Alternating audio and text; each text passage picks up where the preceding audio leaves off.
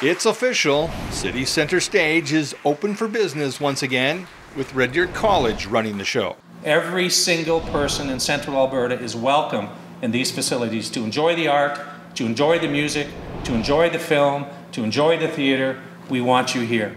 The former movie theatre now has space set up to handle things from a theatre and cinema perspective.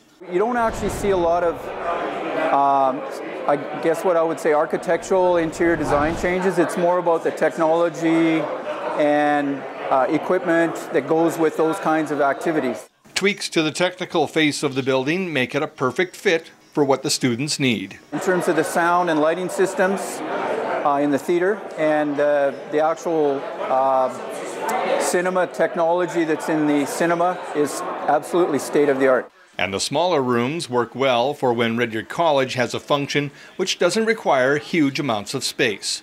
The theater here, for example, is 276 seats versus close to 550 in the Arts Centre. So if it's a smaller activity, smaller performance, it may make more sense to have it down here.